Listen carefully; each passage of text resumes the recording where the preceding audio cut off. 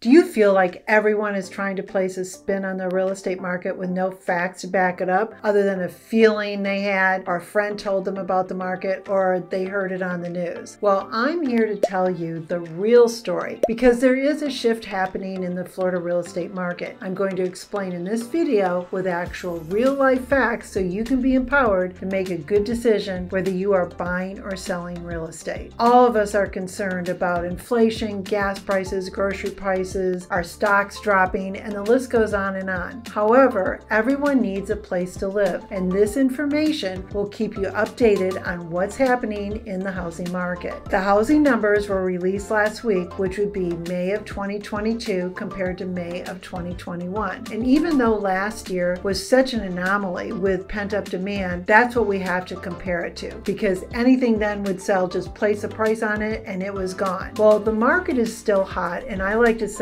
that instead of 4 bedrooms in the home burning, there are now 3. So it's still hot, but some progress is being made for a normal buyer and seller market. Well, here in Florida, our market is still something most will never experience anywhere else. However, the big news is shift happens. So let's talk about that. Inventory shift. Inventory remained very low for a long time. However, new listings are up by about 30% from the same time last year, the most significant increase that we have seen in a long time. But don't get too excited, because what that means is we've gone from 1 month of inventory to about 1.3 months of inventory, and that's the statistic in my 3 markets, which is Martin, Palm Beach, and St. Lucie counties. So keep your eye on inventory of homes, as it's the number to watch for a shifting market. We're still deep in a seller's market, but we're seeing some progress towards a balanced market. The increase is because many sellers were riding it out, wanting to wait until they felt it was as high as it was going to go. And now they have decided this is the time to sell. Remember the quote, pigs get fat and hogs get slaughtered? Well, sellers need to remember that quote when they consider pricing their homes realistically versus pricing them with an unrealistic price. Next, it's the listing price shift of dropping prices. Hear what I'm saying. Listing price, not selling price. The listing price is a seller being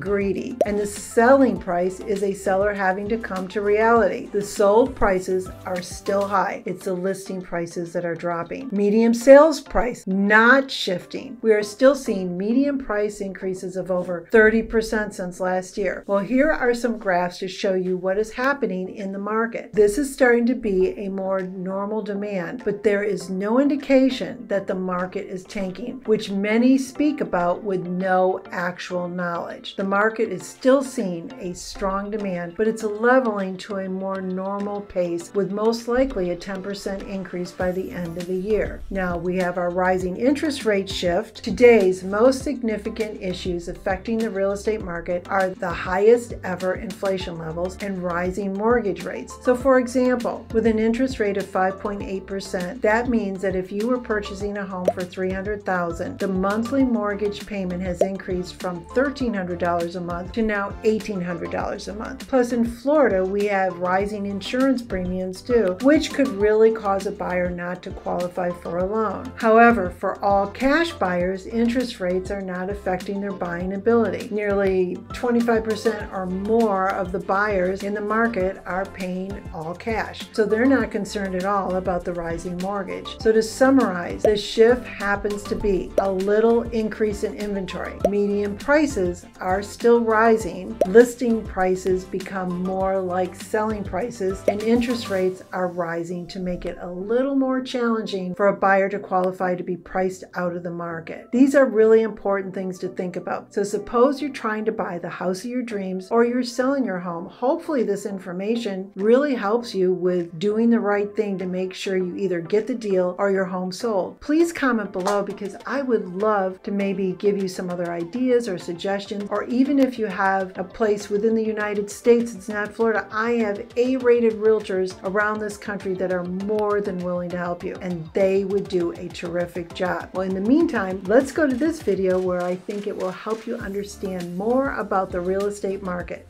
and I'll see you there.